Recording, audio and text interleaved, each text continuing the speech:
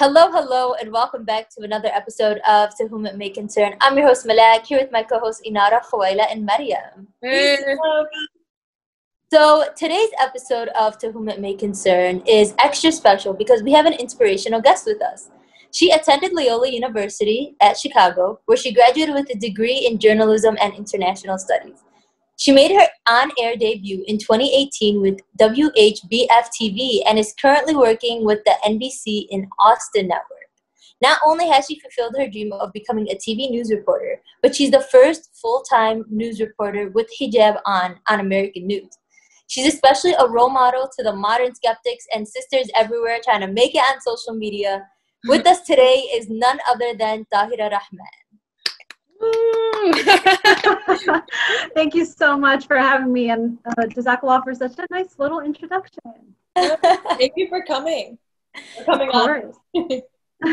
I'm excited to have you and to hear more about your journey and how you became a news reporter. Thank you so much. Thank you for having me. Okay, so we're just kind of gonna jump right into it, Tahira.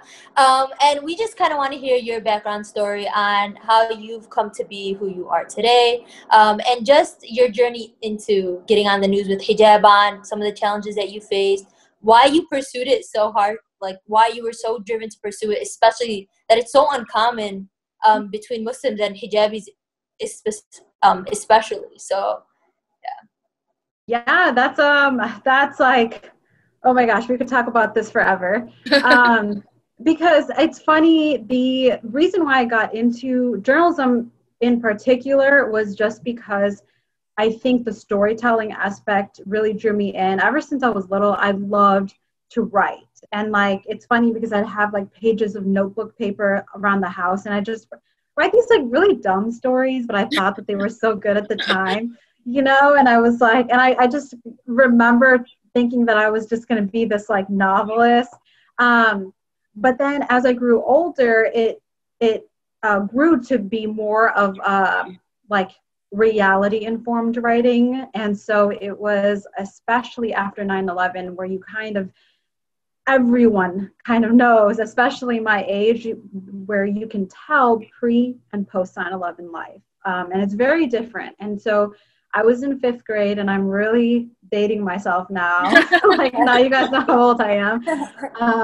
But I remember thinking, even that young, watching the news, how skewed I thought it was and how sad it made me.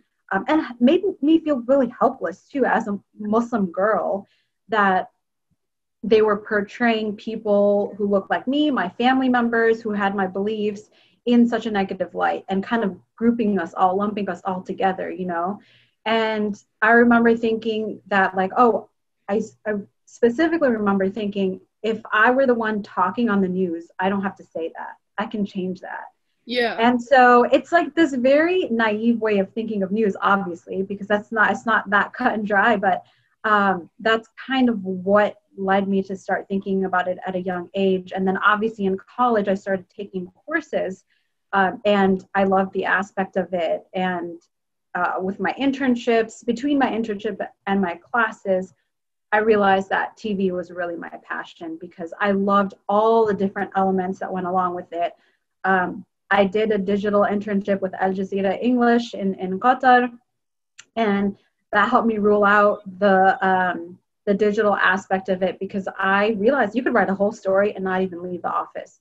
All you have to do is pick up the phone and call everyone. And I didn't like that. I wanted to be in the field. I wanted to be face-to-face with people and talking to them and meeting them, learning about them. And that's what I loved about TV is you have to go get that video. You have to talk to them in person. And that's the harder part of it because people freak out when they see a camera. But in the end, I felt like it was more rewarding. And then you get to be in control of a full story. Like you get to, from start to finish, the idea to the video to editing it and scripting it and getting it on air, that's all yours.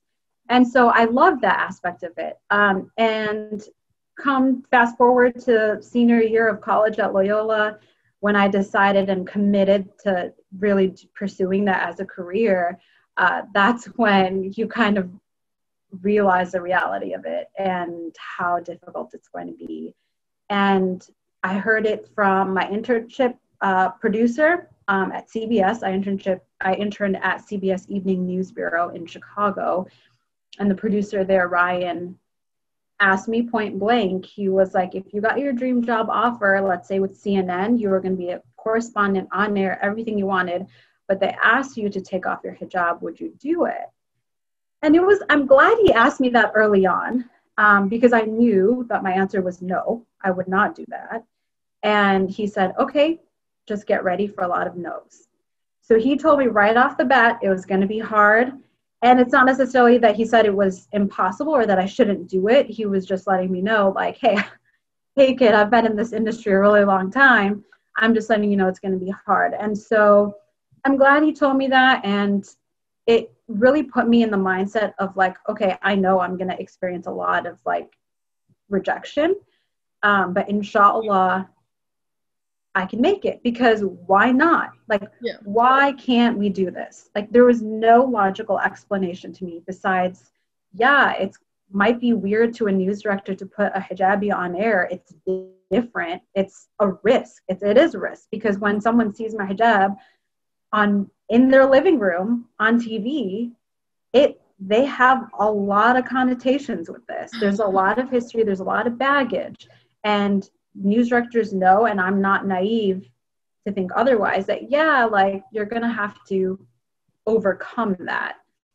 And so I just decided to pursue it. I did get a lot of no's. I graduated 2013 and I didn't get on air till 2018. So for 5 years I pursued it. I wanted to ask, like, what kept you going? Like, how'd you stay true? Like, did you question, like, maybe I should, maybe there'd be a greater good, at least to have a Muslim still on there? Is it sacrifice, like, how'd you stay strong to your Muslim identity and just like, I'm going to stick with this? I think it was a combination of different things. One is that, first of all, my mom, she's such a big supporter, and she's like my rock.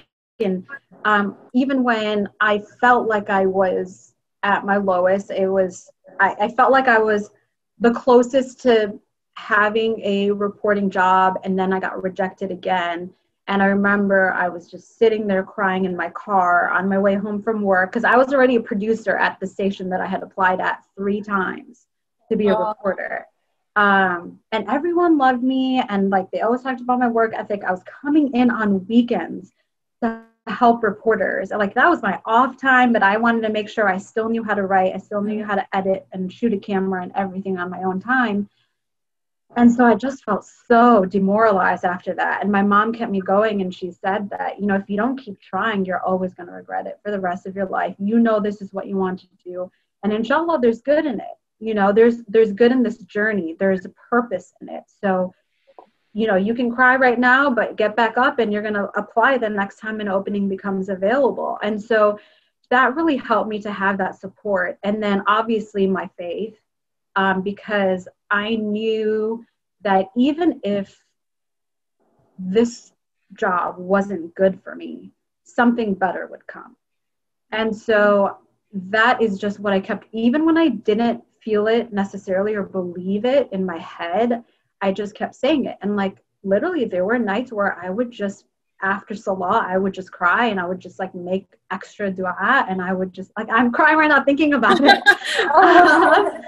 I'm just like, because I would think like, Ya Allah, if this isn't for me, if this isn't my path, if this isn't my fate, my destiny, then just put it far from my heart, and please give me something much better, and let me find purpose in something else then, and fulfillment. And so that's what got me through it. And I was just like, day by day, take it one step at a time, get better at what you do, observe, like be critical of yourself. That's what I was telling myself, and just try to always get better to the point where they can't pass you up. Like you're better than any other candidate. And so the last thing left is your hijab, and you just have to address it. You have to talk about it at that point. So that's what I did. And that last rejection that I had gotten from my station, that's afterwards, I kind of took a couple days breather, came back to work, obviously still produced like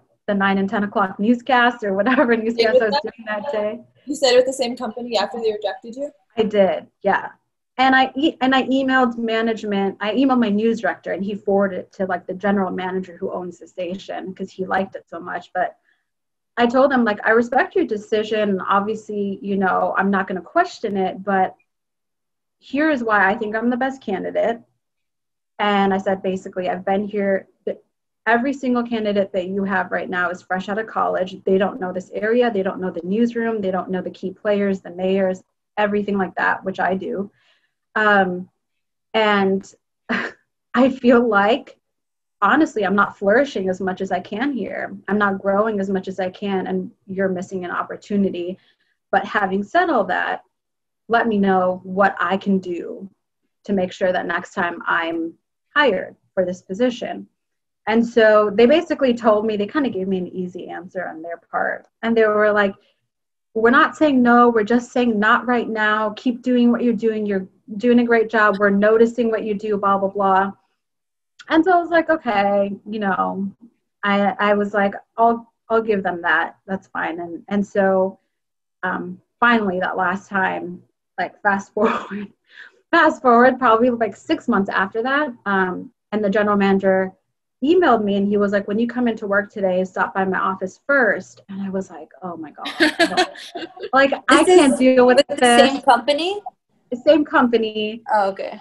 I remember passing by one of our anchors' desks. Like, I put my purse down in my bag, and then I was just kind of like, you know, when you're like stalling, you're just like talking to everyone in the room.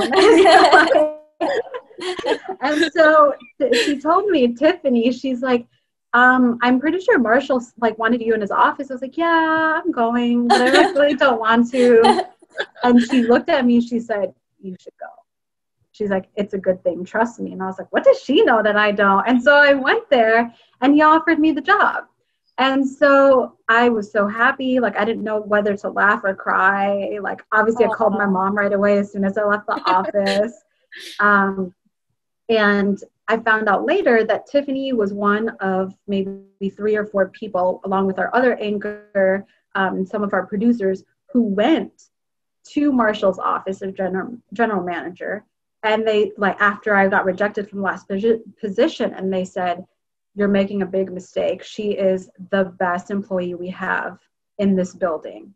And you're making a mistake if you don't hire her. And I was like, subhanAllah, all that was happening without my knowledge.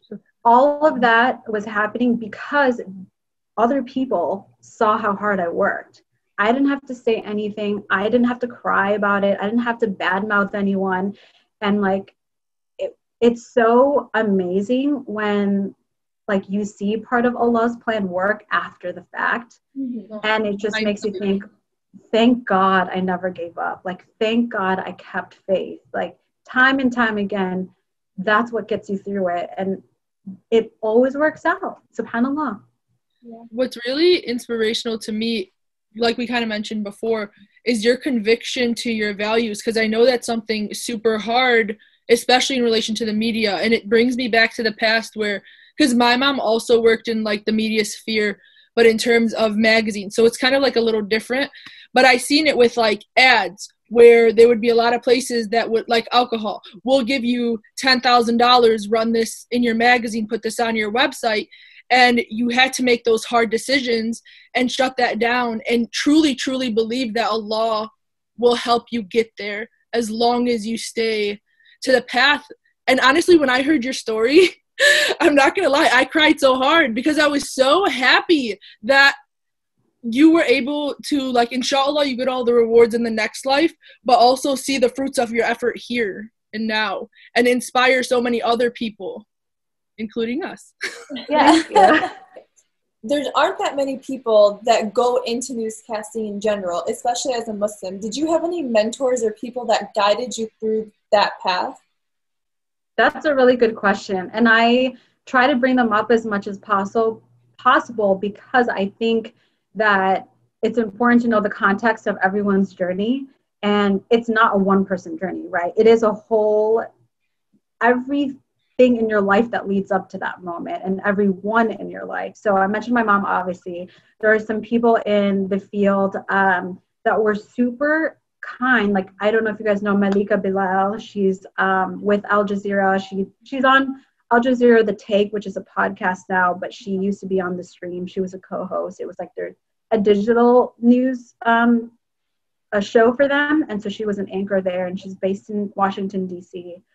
And I actually met her because I interned with her at Al Jazeera English way back when I was in college. And so she was always so kind. And like every time I emailed her, like this random girl, right? I'm this random girl who like is just like obviously a nobody. And I'm just trying to like break into this field that no one has really gone to, as like in my situation with a hijab on.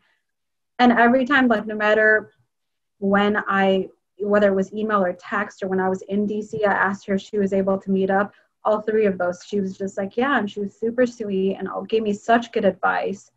And always told me, for example, like one of the big issues early on for me was how much do I promote myself on social media and how much do I let the work speak for itself? And because I'm a journalist first, I'm not an influencer. And so that was a really hard area to navigate, and it still is. There's no easy answer. But she was one to tell me, she was just like, you know, I'm part of the camp where I think your work should speak for itself, and like post it on social media and do whatever. But like for me, there is a line between, you know, like modeling or like doing influencer stuff and getting sponsored and whatever versus journalism and telling the stories in unbiased way and like making sure you keep yourself professional. And so I always like have kept that in mind, and I appreciated her being candid with me, because a lot of people don't. They are kind of protective about their path. And so I appreciated that. There's Ramana Hussein, who is an editor at the Chicago Sun-Times. She's amazing. She was really good about giving me advice. And then obviously Mariam Silva, I don't know if you guys know her. She's also from the Chicago area. She was on News Radio 780 growing up, and I loved hearing her. And we met when we were first invited to do a panel together at Aqsa, which is where I didn't graduate from there, but I went there for a few years. And so she actually, for a long time before me, had tried to break into the same market. She was trying to be a TV reporter for much longer than I was. And so she was so awesome, and just like a very, like, the definition of women supporting women. And I really appreciated that about her, because yes, snaps to that. I really appreciated that, because someone like her could have easily said, I have been trying to do this longer than you. Why should I help you? Why should I give you advice? But the kind of character that Mariam has was so beautiful that she didn't care who it was. She cared about the greater good. And she was like, whoever does it, it's going to be good for us. It's going to be good for our ummah. It's going to be good for America. And she supported it wholeheartedly, and she'd always give me advice as far as like who to talk to and stuff like that. So yeah, those are some of my mentors. I actually went to a talk where Mariam Sabah was speaking about her experience, and she was like similar to your experience, how difficult it was to try and like go into that field. Yeah, I wanted to ask Tahera, so I mean, TV reporter, I feel like is really left field for like, I mean, I can speak to the Arab community. Nobody really does. TV reporter, you don't really hear that people want to pursue TV. So did you face any challenges kind of when you mentioned it to your parents, your community, the people around you? Did you feel like you had to constantly explain yourself, or that everybody was kind of just not too encouraging of it, maybe trying to sway you another way? Yeah. That question, can you also describe how you felt navigating the whole system and then being unafraid to go out of the state to accept these offers and take these chances? Yeah, definitely. And so that is definitely, you're talking about the Arab community. The Indian community is the same way. I totally understand. Yes, because we're all doctors and engineers, so there is no real like idea of even being a journalist to begin with, just generally, and then especially in TV. It was like, my grandma was like, oh, are you sure you just don't want to go back to school? Do you want to go to grad school? I was like, no, this is what I want to do. So, most loving way possible. I know. Maybe if she just goes back to school, she'll change her mind. So I did get that. It was helpful to have my mom, obviously, like at least one person who kind of stood behind me. Yeah. My dad took a little bit of convincing, I think, early on. He just kind of didn't get it. But then when he saw, even in college, when he saw me get awards for some of my stories and being published in newspapers, then he like really saw, he was like, okay, like she's really into it. She's pursuing it seriously. And like, he was all in at that point. But I did, get it from the community, and I did get it from, I guess just like, even when you're navigating as a Muslim woman, right? When you're talking to prospects for marriage, like that's when you get it, I think, the most, because people don't understand and they think like, okay, but once she's married, when she has kids, she's going to stop, right? So like, she's going to stay home. And for me, that was like probably the most sticky situations that happened. And I'd have to like be very diplomatic and say, no, I worked my whole life for this, and I'm not going to necessarily, like, it's something I would want to talk about with my husband, but it doesn't necessarily mean that as soon as I have a kid, I'm done with my career. I'm sorry. Like, I want to be a mom, I do, and inshallah I still will, but like, it doesn't mean you have to be one or the other.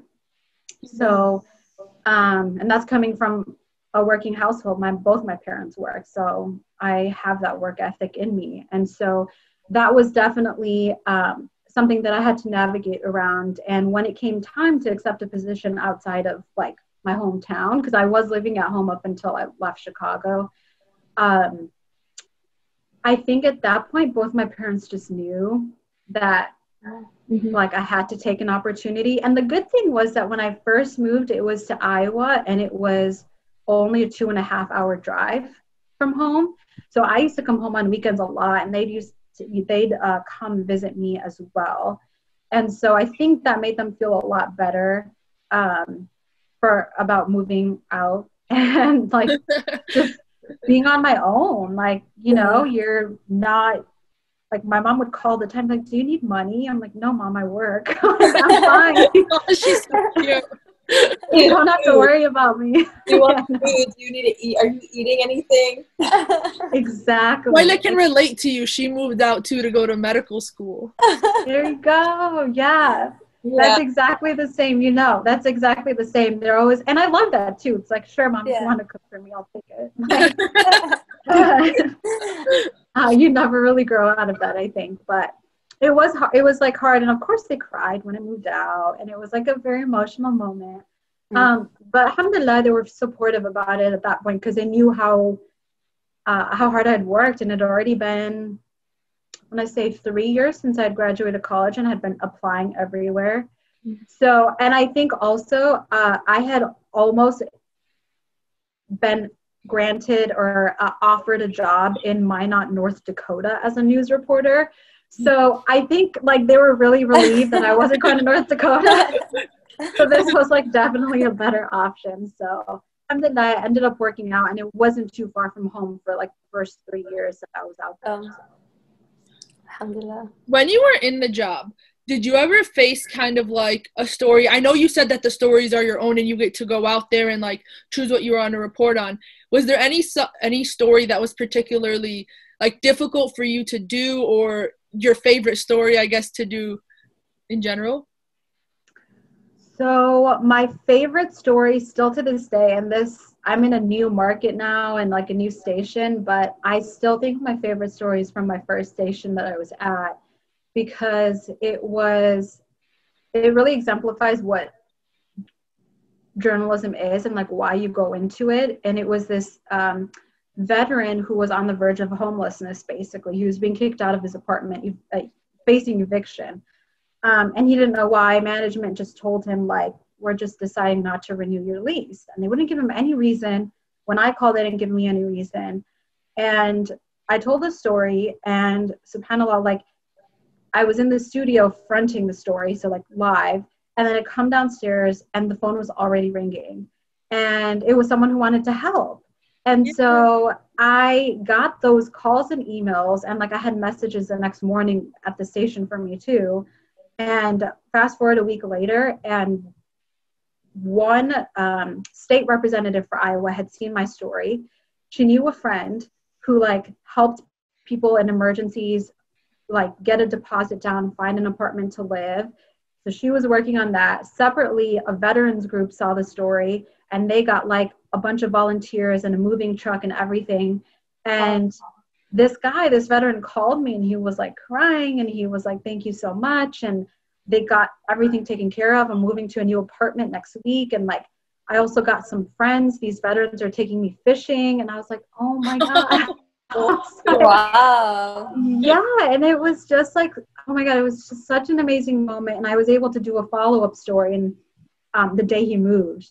And I like documented about like how he was able to get his everything together. And I interviewed the people who were involved to help and things like that. And so that definitely is still my favorite story, because of like, you don't get that all the time as a journalist. You try to tell every story and you hope that every story makes a difference, but you don't always know. So that was such a beautiful moment that I got to kind of see how that story ended. Moments like those kind of make you also appreciate your continued like hard work to get into the field and to see like the fruits of your labors and the blessings, I guess, that you can also help people with, you know? So it's pretty cool, actually. Yeah, get into the field and stay in the field. Was there any like hardship staying in the field after? It's so amazing to hear your growth. Like, you went from one station to another station. Is this next station bigger than the last one? Yeah, much bigger. Yeah, alhamdulillah. It actually was pretty crazy because I was I knew that I wanted to go to a bigger market eventually. So for people outside the industry, you don't really know the rankings and stuff, but my ranking in Iowa for that station was in a 98 market, I think, number 98. So that's pretty small. It's not like 150 small, but it's pretty small still. And that's rated by like audience and how many people watch and things like that, how big your area is. And so I'm in Austin now, and Austin is like 35 or 36, something like that. Yeah, so alhamdulillah, it's a good jump, and I'm in the number one station in the market, has the most viewers at all times, and so many, like an award-winning team. Like we just found out actually this weekend that we're nominated for 16 Emmys. Wow. So, I know, and I'm like, I can't believe I'm here. Like, I'm part of this team, and I get to work with them and learn from them, and that was my biggest thing. Is when I was leaving my last station, first of all, yes, I was a little bit apprehensive that, okay, like these people put a Muslim hijabi on air, but what if no one else wants to, especially in a bigger market? And then two, I just wanted to be somewhere where I could just keep getting better as a journalist. I don't shy away from telling people this, like even in job interviews or anything, like I want to be the best. Like whatever it takes to get there, I want to be the best journalist. And so I felt like when in my interviews and stuff with the manager and the news director and whatever here and other reporters, I was like, I feel like they really know what they're doing, and they asked a lot of great questions, and they even like when they looked at my reel or my montage of my stories, it seemed like they really were critiquing it, which I really liked. And like, that's what I wanted at my next station. I wanted people to tell me what I was doing well, but also mostly what I could improve. And so that's why I took the job here. I got offered the position, and fun fact, I wasn't done with my contract at my old station. I actually still had a year left. But luckily we're sister stations. We're owned by the same company. So I was able to transfer, and, you know, it wasn't an issue, alhamdulillah. So that worked out, and I'm glad it did, like you said, because you can like to show that you can continue that journey, and like it wasn't a one-off, it wasn't a fluke, it was something that was real, that happened, and inshallah will continue to happen, because something that one of my mentors told me is like, he was like, you will always most likely be the first. Like, whatever market you go to, like, no one in Texas wears a hijab on TV, like no one in Iowa did, and most likely that will keep continuing. So you just have to make sure you're aware of that like that's a barrier that you have to keep breaking. Just because you broke it once doesn't mean it's done. So I'm glad, alhamdulillah, that I was able to break another one, and inshallah that'll continue. I can't imagine how much dawah you're giving by having your hijab and standing up and, like, you know, being in front of having people watch you in front of the TV. But I feel like not only that, I feel like you're an inspiration to also people of color. You know, like, she made it up there, then so can I. So, like, I don't have to change my hairstyle or my type, or it's okay because I'm from a different background. So I feel like not only are you an inspiration to Muslim women, but also everybody else who feel like I won't make it because it's a specific image that people want to go to. Yeah. I also think it's nice on the part of the media directors or the people that put these newscasters and these broadcasters in these situations to see, okay, we made that decision to put a hijabi on air and that didn't hurt us. So that bigger station would be like, oh, it didn't hurt them, so it won't hurt us. Because a lot of people are always apprehensive about something that's new. They're scared. They're like, if we put her on, we'll lose so much viewership, all our money is going to go away. And it's like, to see that that's not the case. That isn't the America that we're in. And that instead, maybe they even might have gained viewership over the years. And definitely a lot of support. I'm sure a lot of Muslims will out of their way, especially me, to watch some of your news. That's so nice. And yeah, both of you guys make good points, because Inato, when you're talking about just other people and people of color, I remember I was speaking at a journalism conference last year, I think it was.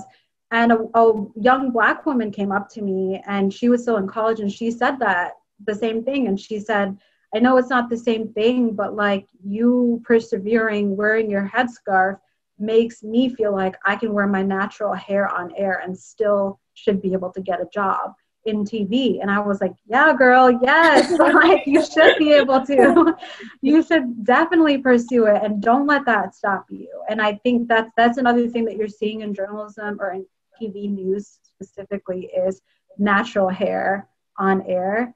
And I feel like that's part of the same movement, and being able to accept diversity, whatever it looks like in your market, because that's in the end what this is saying, right? This is saying that your newsroom should reflect America, and it's the way that the communities are comprised. It's changed. It's not the same as it was 50 years ago. So you shouldn't have an all-white newscast. You shouldn't have all-white producers or talent on air. It should look like your community. And we are part of the community. We are right there. We're marching. We're doctors. We're, part of the fabric of the community. And so, and then to Medium's point, I think it makes a huge difference also when they see that not only they make that jump, they make that leap, but they get a pat on the back for it, or they see the fruits of the labor on their end as well. And I actually, my parents were super worried about me coming to Texas, obviously, because I'm like Muslim in Texas and not and I'm not going to go into all the connotations, but I think you guys can figure it out. And so I definitely, that was a little bit of apprehension on my part, but alhamdulillah, I've gotten a lot of good feedback. And I did get two emails of people who said that they didn't like the fact that I was on air. They said some mean things, and I didn't see the emails. Actually, my news manager just called me and she said, hey, we got a couple of emails, and I didn't think I needed to send them to you, but I want to make sure you know, so that you don't hear it from someone else. But I handle it, and I told them that we don't discriminate based on anything, whether that be gender, religion, and if they didn't like the channel, they could burn it. They had the freedom to do so. And I was like, And she was like, if you want me to say anything else, I can. I was like, oh no, Haley, you got it. Like, that's great. And I'm so, sure it's so nice to receive that type of support from your higher ups. I mean, it definitely helps to know that. I mean, I feel like you kind of expected to get backlash going into this, just going into TV in general, and especially as a hijabi. You expected that not everybody was going to be happy with it. But to speak to that, I think, is there any advice that you would like to give Muslim sisters that are struggling to try new things, or just maybe some things that you wish you would have known before pursuing your career, or just pursuing something out of the box in general? Yeah. Oh my gosh. So I think it's worth it to know, and it might sound like a little bit generic, but it's worth it to know that if you really care about whatever it is that you want to do, and it doesn't even have to apply to news or journalism or anything, but like if you feel passionate about something, and if you feel like you're good at it and can get good at it even, and you have potential, you should pursue it, because that is what sometimes irritates me, is if you feel like you have to go into something, and even on the other end, if your parents or whoever, the community thinks you have to do something. But like, Allah made us all with different talents. He gave us all something that we're good at, and we're not all good at the same thing, and that's on purpose. Yeah. It's on purpose, because we are meant to excel in everything, in all different aspects, and that needs to be encouraged. And I think that it makes sense, and I don't want to demean the position of our parents and our grandparents and great-grandparents who came here, because it makes sense that you would want your children to do well and make good money and have a steady job, which means have a steady job in a steady career field, which is not journalism, which is your more traditional route, right? Of being a doctor, a business owner, or something like that. And that makes a lot of sense. And I don't fault them for that at all. Like, I would want the same for my children. But I think Muslims in America are at a point where we can expand. And we know how the industry works. We know how the media works. We know how politics work. We know how voting works. We should be out there. We should be ingrained in every one of those aspects, just as much as our other counterparts, our white counterparts.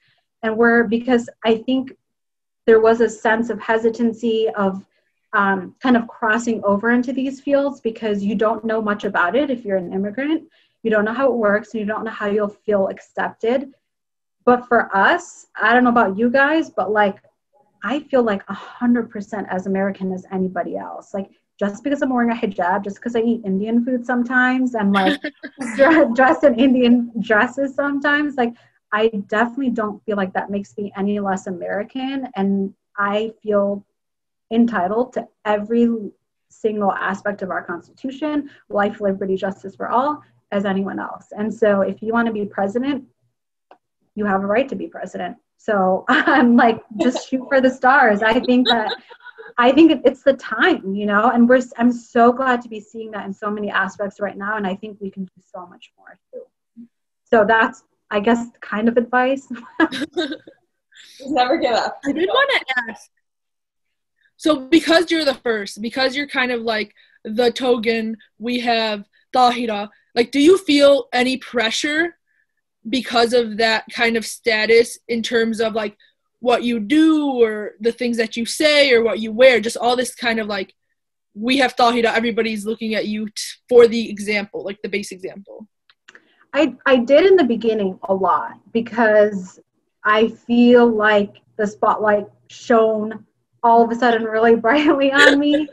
And I was just like, one minute I was just a reporter or like producer or whatever, and the next minute I was being flown to New York on the Megyn Kelly show, and I was like, what's happening?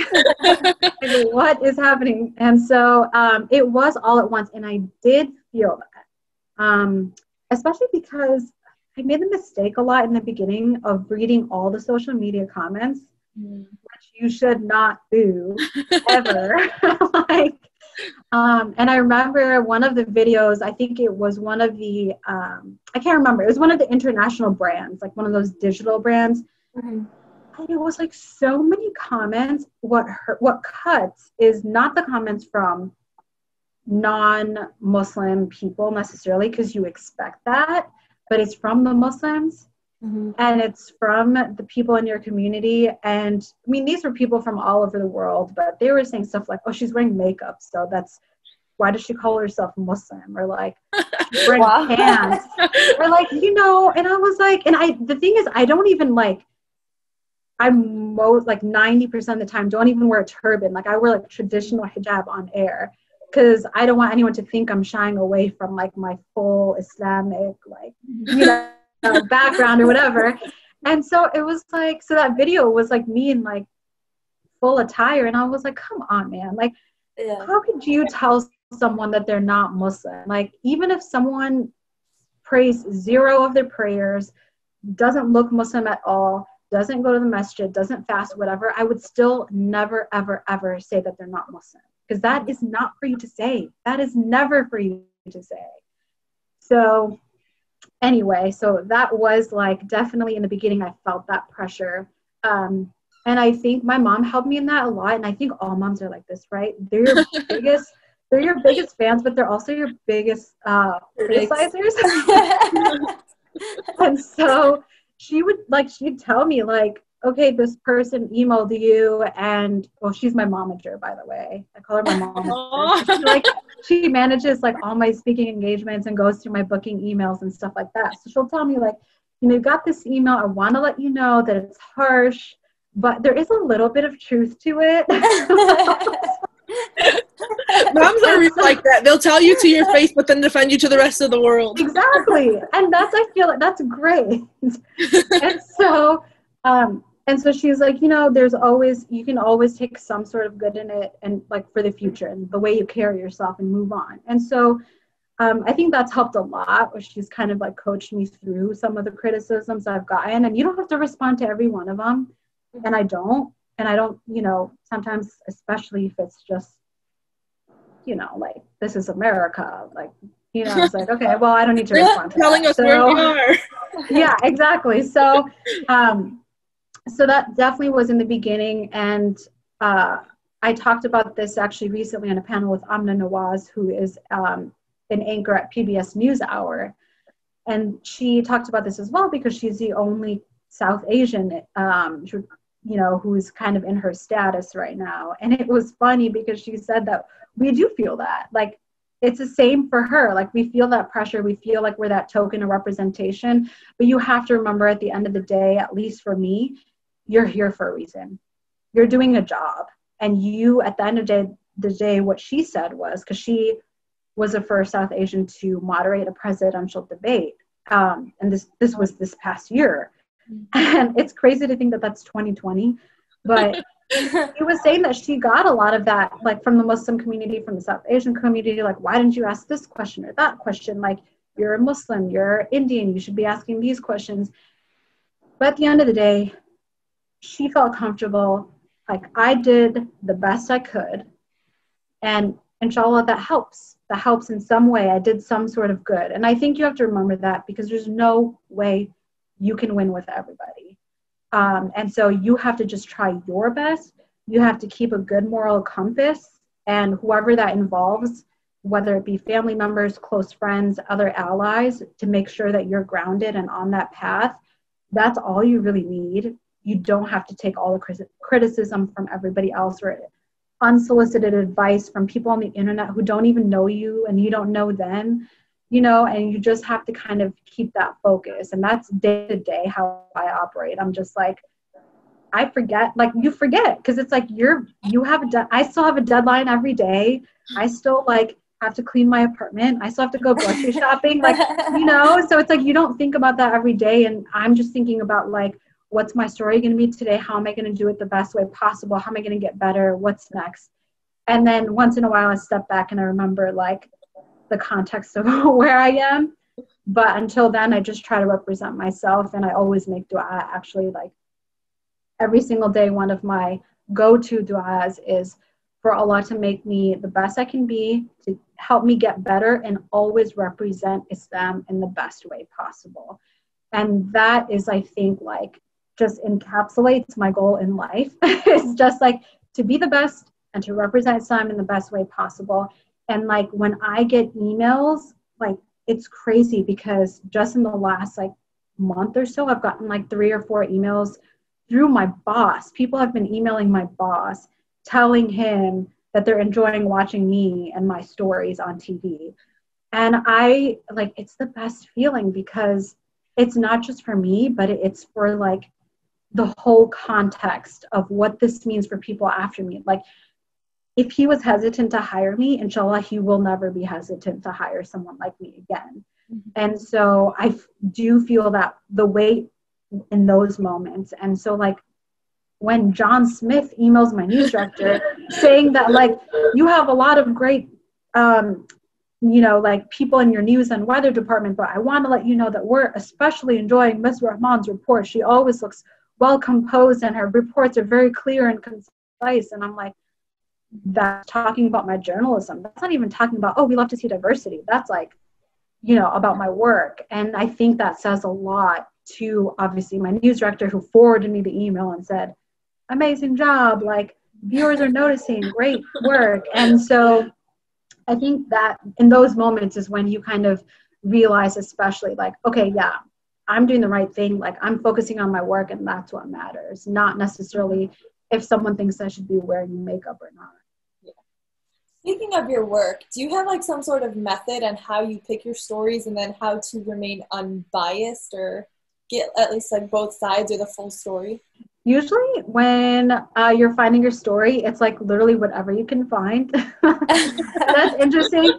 So it's the hardest part of the job, I tell people, because you have to come to the table every morning with your pitches with at least like 2 or 3 good ones. And that means like you've kind of vetted them already. You know, people are talking about them. They're interesting. You have to think about like, why would people care? Why do people care about the story? Because so many people reach out to you and say like, I have this business or whatever. And like, I really like to be featured, but you're not a commercial. You're not a PSA, you're news. And so you have to think about how you can pitch the story so that you're not only your news director, your manager, but like your audience, like, why is this relevant? Why do they care about it? And so that's usually like every morning what I start with, and then you just like go through Facebook and Twitter and like, you know, the different groups that people are in, and then you know like the different public figures that are important. So like the county judge here, I always go to his Facebook page because he's always posting something. And then I'll get an idea there, and then I'll like try to find people who will talk about it and people who are concerned about certain things. And so it's really just very community oriented, community based, and like you have to know what people care about around you and what they're asking about, and then you have to find answers for them or get answers or get justice or something for them. So it's a lot of work if you think about like you have from like 9 a.m. to 4 o'clock because the newscast is at 5 and 6. So it's like you have to turn around really, really quickly, but that's generally how it works. So, Tahera, not only have you become a staple in media as one of the first full-time Hijabi TV news reporters, but I feel like there's another side of your life that's also kind of a staple in our community, both Arab and Indian communities, I'm sure. But we wanted to kind of touch onto something more personal. So why don't you tell us a little about your marriage? So we know, not to sound like we're trying to be nosy or anything, but we know that you have an interracial marriage, and that's something that's definitely out of the box for our community. I think we've come a long way from where we were to where we are today, but it's still something that's kind of a taboo topic in our community. So can you, I mean, congratulations on your marriage, inshallah, a lifetime of happiness. I mean, inshallah, and may you continue to be blessed by Allah subhanahu wa ta'ala. But can you kind of give us your story on that also? Sure, yeah. So, I know, it's like, where do I start? Long story short, Adam and I, we actually worked together at the station that I was in Iowa. He started like a year after me, so I was already there as a producer. He's a sports reporter, actually. So he just came in. He's like this tall, jock-looking guy, and like, you know, like definitely not someone like. I mean, he was like funny and everything like that, and but you know, it was just like coworkers and you know, nothing I ever thought of really.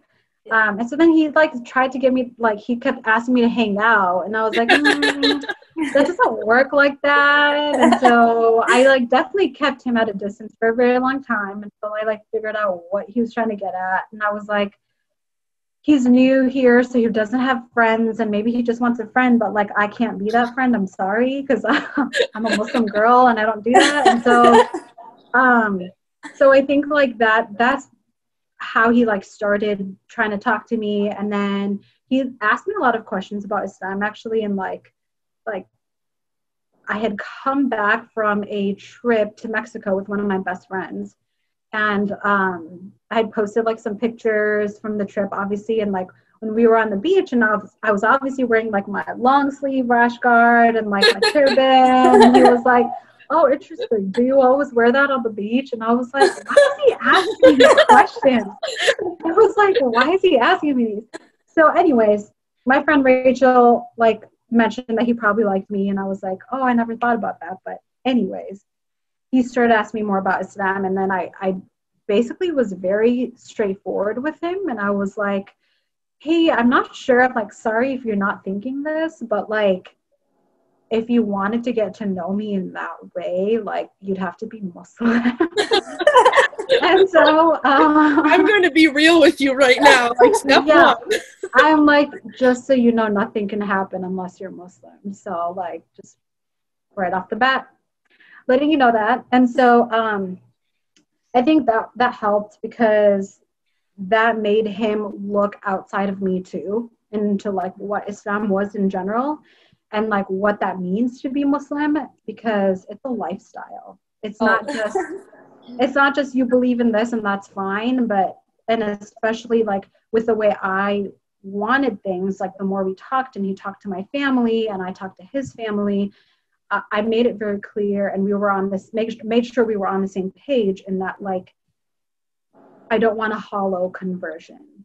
And like a lot of people, like I consulted my hometown imam in Naperville, and he did say and I asked him like, okay, if somebody converts for the sake of marriage, like, is that still a valid marriage? And he said, yes, and that's fine. You just have to make sure they have a good support system around them.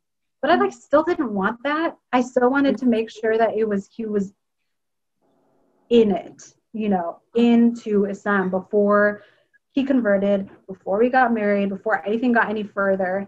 And so that's what took a while. And I you know, like it was a lot of back and forth. There was a lot of me sending stuff to him, or making like meetings and stuff, like connections with other converts that I already knew, talking to other interracial couples that we knew. One of my best friends, I grew up with her family, and her sister happened to marry a Black convert who also converted after they met. And so it was like a very, subhanAllah, like just before like Adam and I had met. So it was like a very good support system. And for us to like ask questions about, even after marriage, how does this work?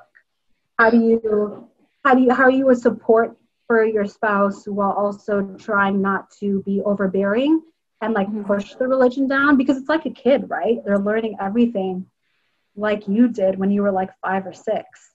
Yeah. And you forget what that's like, but it's a lot of information. It's a lot of stuff to remember. And it's kind of like, even today, like before you eat, like repeat after me, Allahumma barik lana. You know, it's like it's starting from scratch. Exactly. And so it can be overwhelming, and like, alhamdulillah, it's been good to like, we did a lot of like premarital counseling and like took a lot of quizzes to make sure like we knew what our priorities were. We did a lot of homework before making this decision. And like even now, we always like, I try to check in with Adam and like, oh, what did you learn today? And like talk about it. Like, do you have any questions? And like, it's important for me too to make sure that I'm not judgmental, because for me, everything makes sense right off the bat. Like I grew up with this, like it makes sense why we don't drink. It makes sense why we don't eat pork. And sometimes you don't realize, but you like forget the reasoning behind what we do. And so when he asked me, I'm like, oh, I actually don't remember. Like, I don't remember what the reasoning is. You do it by like pray habit. 5 times a day.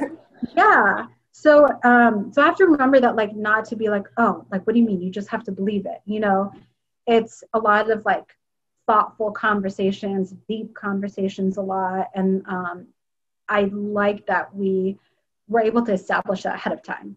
Like, because he asked me a lot too. He was like, I don't want you to get upset if I struggle learning something or if I don't understand it fully. And I was like, honestly, I think as long as you are always trying, I won't ever feel that way, because what I think would just be upsetting and kind of like a no-go is like, I'm done. Like, I'm not even going to try, like, you know. But as long as you are trying, because that's the same for me, for you, for anyone, is like, whoever you marry, you don't always practice the exact same way. You don't see eye to eye on every single topic. And like, even within my family, like I have me and my mom and I both wear hijab. I have aunts who I love who don't wear hijab, and like an aunt who like put it on, took it off, put it on, took it off again. Like, it's across the spectrum. And I was like, as long as we understand each other and we can talk about it and communicate, I think I'm fine with that. And like, if you decide you don't want to eat the biha halal meat, and I do, I think that's fine too. Like, it doesn't mean we can't get married. So. It's interesting that you guys get the opportunity to have those types of conversations, because I feel like when a lot of people go into a marriage, they just always assume that they're on the same like thinking level, and then once they're married and then they live with that and they realize, what the heck, what did I marry? I thought we were on the same page here. Turns out you're on a different book. Like, what happened? So to be able to have those conversations, and also it gives, you know, a chance to touch back to your own religion. Like, because like you mentioned earlier, we do things out of habit. Sometimes we forget the reasoning why Allah made these things, and it takes you back to like, and it happens when I'm meeting like my Christian friends that also, when they want to have a dialogue, and I'm like, I'm sure there's a reason. I know there's one. I just never looked into it, because this is my lifestyle. This is what I grew up with. So it's beautiful that you get to have those types of conversations. I think that alhamdulillah. My man. Yeah, I think that's definitely been a positive for me and like his journey. And like, even my parents said that. They were just like, it'll be easier once you get married, because you can help each other more. Like you'll be around each other 24/7 almost. And like, it was hard when you're just still talking and you're not married yet, because there's only so much you can do, you know. And it's kind of like, oh, I wish I could help you more, but I can't. And so it's a little difficult that way. And I think that's why it was important for me to know like his full intentions and like his mindset before going into it, because that is what will like drive you forward, you know, on that path. Is like, as long as I'm open to it and as long as he's open to it, then we can move forward. Yeah, definitely. I think it's like Mariam had said, it's really nice to hear you speaking about it also, because oftentimes when you hear about interracial marriages or marrying, sometimes it's something as simple as marrying outside of your culture, just your community in general. There's so much backlash and so much worry about, oh, there's going to be such a culture shock. Oh, you're never going to see eye to eye. So I think the fact that you keep that open, the communication very open, and that, you know, you had that serious conversation with your parents and everybody was just at least open-minded, being accepting, that it was really important, really special that you got to experience that, alhamdulillah. Is there any advice you'd give to any of our sisters listening that are interested in marrying outside of their culture or marrying new Muslims? I would guess that there are sisters out there, because Ever since like my first post from our nikah, I had like messages asking me questions about it. So I would guess if there are people out there, I haven't been like I haven't decided how much I want to share. That's why I haven't like done a whole like, oh, what would you want to know or anything like that, because it's still very much a work in progress, even for us. Yeah. It's like, alhamdulillah, we've been married for a few months now, and like since May, and like we've been solid, alhamdulillah. It's been so fun and so awesome. But it still is a work in progress as far as our families, and just making sure, like, you know, it was hard for both families to accept, but easier for my family because he was converting, right? Yeah. So it's not much of a change for my family besides like this random white guy who's going to be the son-in-law now. But other than that, you know, like he's Muslim, and there's nothing for them to worry about necessarily. But like Adam's family, there was so much worry and fear of the unknown.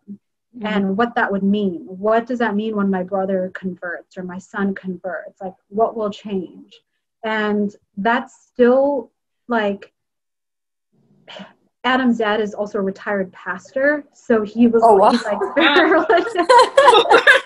So yeah, so I don't know how this happened, but and it's just, and it's very, I think it was very out of left field for them, because he's very much this like all-American red-blooded male. Like he played football all through college and high school, and like did like basketball and baseball, like all these sports.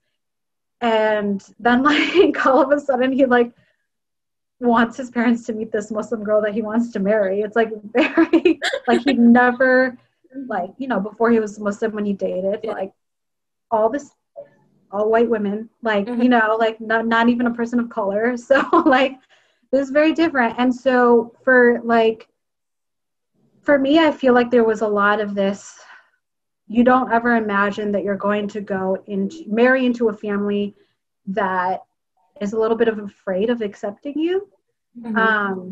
I always imagined that it would just be like, okay, 2 families into one, we're good. Like, you know, no problems. And alhamdulillah, I feel like since being married and meeting them and like being able to hang out with them more, it's smoothed over a lot, and it's given them a little bit of comfort to know that like Adam is still the same person. He doesn't drink and he doesn't eat pork. And like we went to the cabin, his family has a cabin in Minnesota that they meet at every summer, and so we both went there, and like we bought our own like beef bacon and our like Turkish sausage, like halal sucuk, and like, you know, we made breakfast for everyone with the halal stuff, and like they were like, oh, this is so good, and blah, blah, blah. Like, this tastes just like regular bacon. Yeah, it's not that bad. Like, you know. And so, like, he's tested, like, every single non-alcoholic beer on the market now. And he's, like, found one that he likes. You know, like, you know, and he brought those to the cabin, and people tried that. And, like, his cousin made me, like, you know, a virgin mocktail with, like, fruits and mint and stuff. And so, like, I think when people see that you can live like and connect with people on a normal basis just because you have a different religion or whatever, it's not that scary. And it's not that different. You don't feel the difference unless you like specifically talk about it.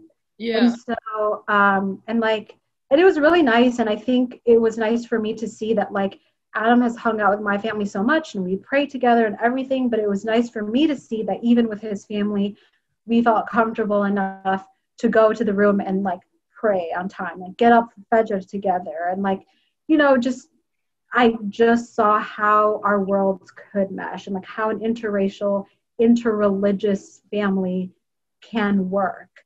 And it calmed a lot of that anxiety and fear even for me, just with time and with being with everyone.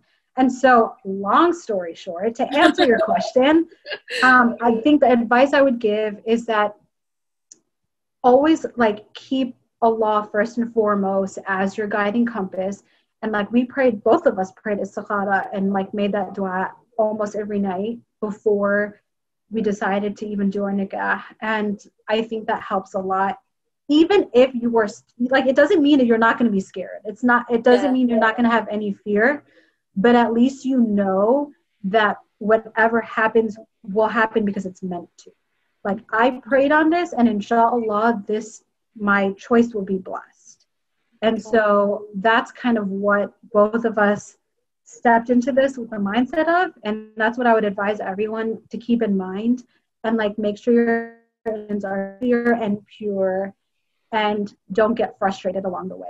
Like, it will be so hard at some points, and you will cry, and you will think like maybe it shouldn't be this hard to get married to someone.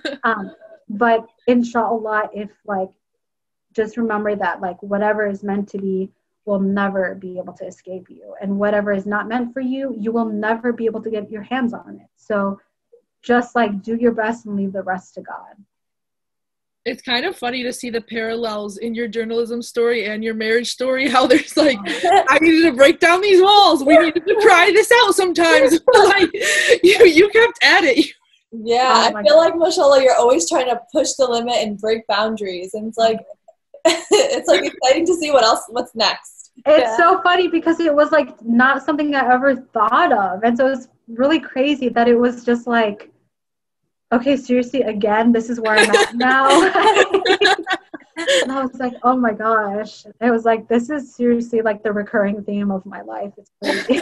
but alhamdulillah, that's what I tell people, is just like time and time again, like even with Adam, it's like, you know, when he gets frustrated, like he looked for a new job as soon as he got down here too in Texas.